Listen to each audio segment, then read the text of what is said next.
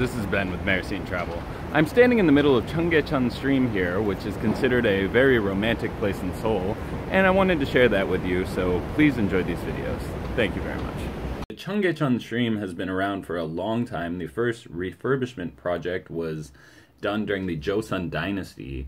At that time, the stream was actually named Gaechon, which meant open stream, and the name Cheongyecheon was actually given to the stream during the Japanese colonial period. During this time, they tried to cover up the stream with concrete several times, but they didn't have the money to do so.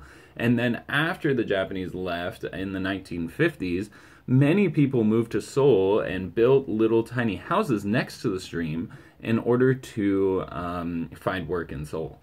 And it was at this time the stream was really deteriorating. The water had almost dried up and it was extremely dirty.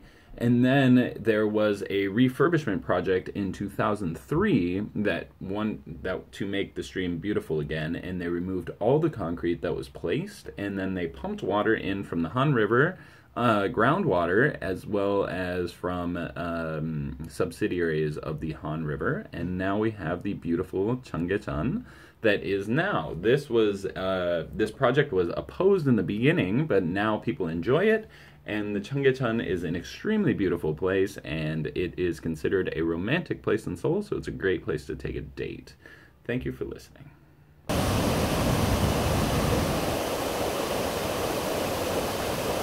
That's about it for the Cheongyecheon stream here in Seoul. I hope you enjoyed this video, and if you did, please like, comment, and subscribe to my channel. Thank you.